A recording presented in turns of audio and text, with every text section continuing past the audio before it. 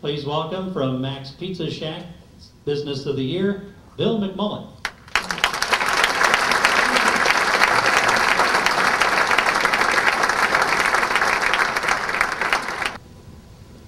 Holy mackerel, I just had a hip replaced 3 weeks ago, and I'll tell you what, I'm more nervous about this than I am about the hip.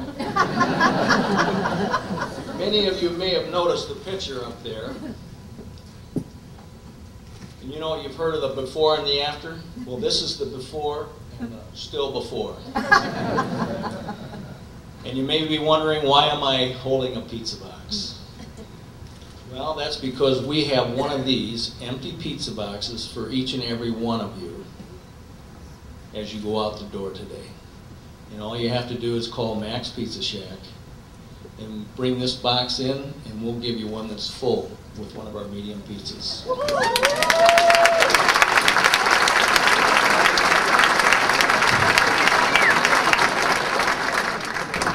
You're going to hear me talk a lot about gratitude today. You know, for almost 34 years, we've been a part of this community. And we're so grateful for that, because you've allowed us to raise our families and be a part of this community.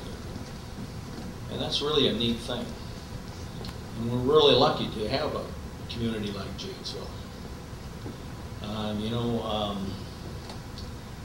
a couple of people that I have to recognize are, I want to recognize my partner, Erica Bickle, and her husband, Steve.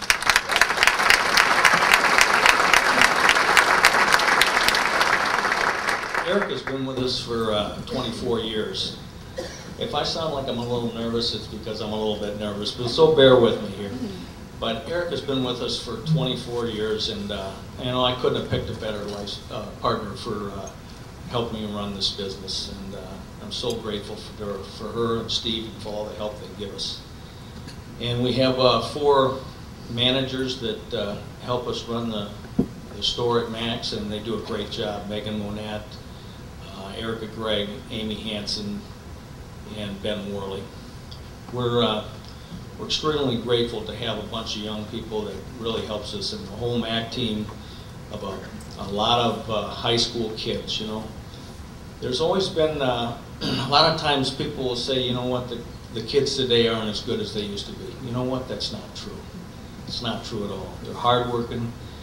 You're going to have to put some expectations to them, but you know what, they always come through for you. So, you know, and I'd like to also thank my wife, Robin. We have 5 kids, and all 5 of our kids have worked at Max over the years. And my son Stuart is here, and my daughter Jenica is here. And I want to thank Robin because, you know, I always tell people, I talk to my wife on the way up and on the way down on the emotional roller coaster of running a small business. And many of you know what that's like. In the last 3.5 years, it's been a challenge to run a small business in Janesville. You know, the first, we opened June 1st, 2007. In that first month, my flour prices went from $9 a bag to $35 a bag. And then my cheese prices doubled. And then the next month, GM said, oh, by the way, we're leaving town. You talk about bad timing, I'll tell you. But, you know, and then, you know, but you're really excited about being in business, and you're really pumped, and you don't really realize that you really don't know what you're doing, but you're just kind of going along with it anyway. You know, and then you get 6 months into this thing, and then there's like 4 phases of competency. You know, the first phase is the unconscious incompetency, and then 6 months later is the conscious incompetency. That's where you really realize you have no idea what you're doing, and why the hell am I here, and how do I get out of it? And that's really a good place to be sometimes. And what happened to me is we got to that point, and we said, your back's to the wall, you've got your properties mortgaged, and everything's on the line. So at that point, you really have to start to go to work. And we did. We struggled with our identity, and we struggled with putting some pizza recipes together. And we finally got those right. And then about a year into it, my brother said to my brother Dave, I bought the business from, and many of you know, he said, you know what, you got to put in roasted chicken. And you know, many of you maybe don't know this, but my brother had a chicken store before he had a pizza place. And he had fried chicken that was to die for. And I said, will you help me out? And he says, you bet we will. And I'll be forever grateful to him for doing that. So we got with a local company, the Roaster Company out of Beloit. Jeff and Tara Sumter have Sumter Sales down there. They helped us get the roasters, showed us how to do the recipes. And now there's a lot of people, and a lot of our customers tell us we have the best chicken in town. The roasted chicken was the game changer for us. You know, that was the product that separated us from the rest of the pizza places in town. And rather than try to run away from buffets, we embraced the buffets. When our customers, and many of you have been our customers for many, many years, and we're very, very grateful for that. But when customers come in, we want to have great customer service. We think that's so important. When somebody comes in and they said, hey, listen, could you do me a favor? Could you put me in a sausage, mushroom, and pepperoni? We'd be glad to do it, you know. And we try to do a lot of the little things that run our business and run it well. In addition to doing the lunch and dinner buffet, we added a lot of different things.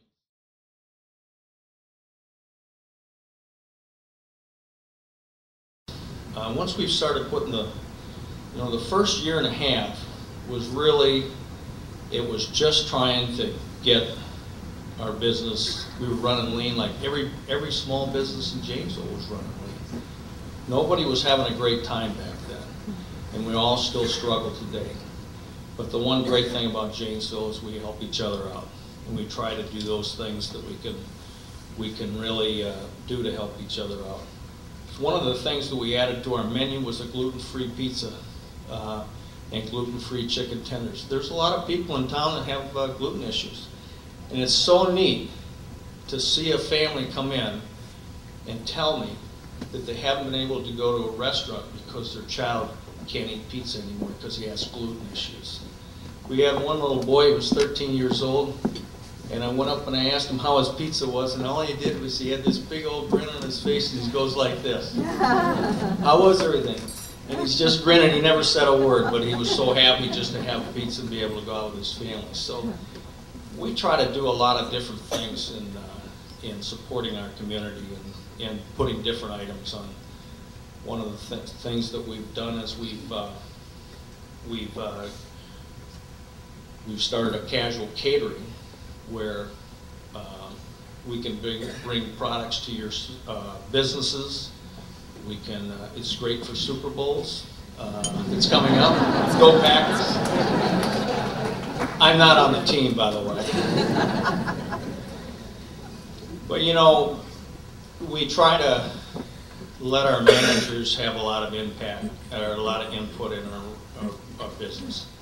We try to have monthly meetings to let them know how we're doing as a business.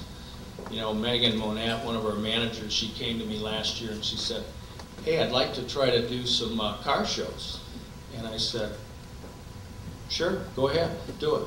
So once a month for 6 months, we have car shows out at Max on Saturday night, the last Saturday of the month.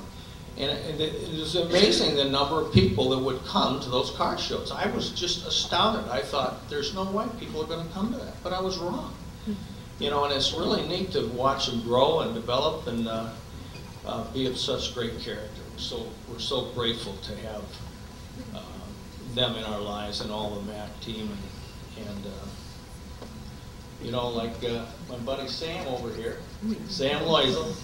He's a retired school teacher. Now he's an entrepreneur. He's got a little Sam's Photography going. You know, he's another young local businessman. You know, and it's so neat to have those kinds of people in our lives. Sam's been one of our customers for many, many years, as many of you have been. So, oh yeah. Glad we're feeding you well, Sam. you know, I'd be a little bit remiss if I did not thank my sons Stuart and Sam, because they helped me to develop my website, maxpizzashack.com. And my son Stuart runs the Facebook, does a great job for me, because God knows he knows I don't know how to do that. There's no way that's going to happen. But, you know, I got a little story to tell you about Stuart. Stuart was 5 years old when he first started working at Max, and I put him on a milk crate, and his first job was spreading the cheese, you know. And he went to half-day kindergarten at that time. Well, half-day kindergarten, what a novel approach that was, you know. But anyway, we'd go at 8 o'clock, and he would get done at 12, and we'd pick him up and take him home. Well, the next year, it's first grade. And Stuart went to St. John Vianney School over there, and I lived right around the corner, so I'd go and pick him up. I'd walk over there and pick him up. And he starts school in September. About mid-October, we're walking home, and Stuart says to me, he says, "Now, Dad," he says, "let me get this straight. There are no more half-days, are there?" I said to him, "Kid, there's no more half-days ever." You know, it's memories like that that really helped me to be very, very grateful about being a part of Janesville. Because, you know, we're in this thing together, and we can't do this by ourselves, you know, and we would have never been able to sponsor as many of the sports teams and do what we do in the community if it hadn't been for you, our customers. And we're so grateful for that. A lot of this stuff would have never happened, and we help each other out whenever we can do local and help each other locally. If the YWCA calls for helping or hospice, we want to try to be the business that says yes. Whatever we can do and help in whatever way, we want to be able to do that. And I want to thank Forward Janesville, because I think they do a great job. That Rock County 5-0, I think they're spot on getting businesses in here and how they're making that approach on getting businesses into Janesville. And you know, Janesville, I'm very grateful that we had GM for all those years. But you know what? We don't have them right now. But you know what? I wouldn't be a bit surprised if some way down the line they says, you know, Janesville is a great community. They had great workforce. Maybe we ought to look at Janesville again. But you know what? We're not waiting for that to happen. We're moving forward, and we're helping each other out. And to me, that's what it's all about. And I thank you so much for allowing me to be a part of Janesville.